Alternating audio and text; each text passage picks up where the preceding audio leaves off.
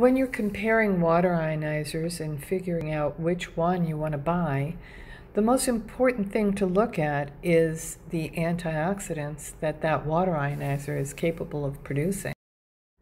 There's two ways to measure antioxidants, and the first way is using a meter that will tell you the oxidation reduction potential, and the more negative the number, the better. Here we see the Athena H2. Out of 5 levels, this is pouring at level 2. And the oxidation reduction potential is negative 750. That's really fantastic. And one of the reasons why I like the Athena H2 almost better than any other water ionizer. Here's the Athena H2 at level 3 showing a negative 838 ORP. The Vesta H2 gets up to about negative 846 ORP at level 3. Ionia's Best Super Sanitizing Water Ionizer gets up to a negative 824 ORP. The Smart 9P gets a negative 828 ORP. The Smart 7P gets a negative 800 ORP. At level 4, the Melody 2 gets a negative 749 ORP. The Nexus X Blue at level 3 gets a negative 788 ORP. Athena Classic gets a negative 718 ORP. And the Enagic SD501 gets about a negative 634 ORP. You can pretty much see that all of these water ionizers did great. The ORP levels are all very high. There are 2 brands I didn't include in this video, and that's mainly because there are some issues with these brands.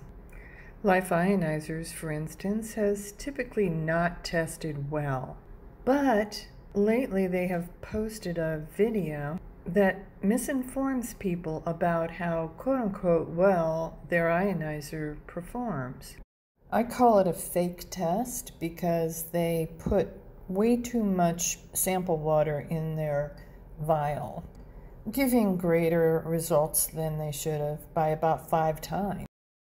There are many websites that appear to be independent review websites, but they're actually owned by Tyent or Life Ionizers or Airwater Life or Baywell, that kind of thing. These are water ionizer companies trying to get you to think that all kinds of independent review websites are proclaiming their water ionizers to be the best. None of these companies do testing for antioxidants like ORP tests and H2 hydrogen tests. They do other things like empty boasts and brags and PR about their products, pretty much focusing on the trivial aspects of any water ionizer.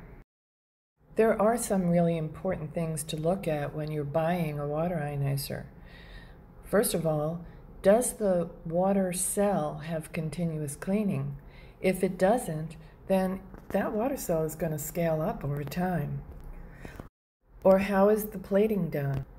Is there a scientific process used to make sure the platinum bonds to the titanium forever?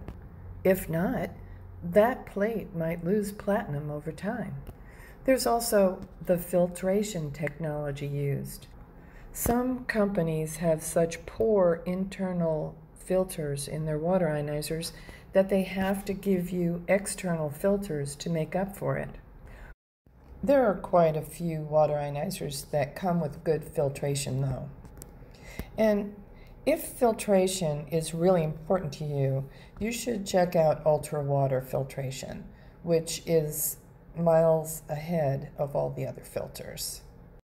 The real truth is you don't have to spend $5,000 or $4,000 or $3,000 or even $2,000 to get a really good water ionizer. look through this video to compare them and see. Now I'm really going to focus on hydrogen because there's been so much research done on hydrogen over the past 10 years, and it is so proven to be beneficial in every bodily function there is. Ionia's best water ionizer tests at 1.59 parts per million of hydrogen. The Smart 7P water ionizer tests at 1.53 parts per million of hydrogen. The Melody 2 water ionizer tests at 1.5 parts per million of hydrogen. The Classic Athena tests at 0.98 parts per million of hydrogen. The Enagic SD501 tests at 1.23 parts per million of hydrogen. Go to my hydrogen water and ionized water research page to find out how important antioxidants and hydrogen are in your ionized water, and also how important ionized water is. It cleanses, hydrates, brings pH balance, and brings antioxidants to help with free radicals, and does all kinds of things to help every cell in one's body.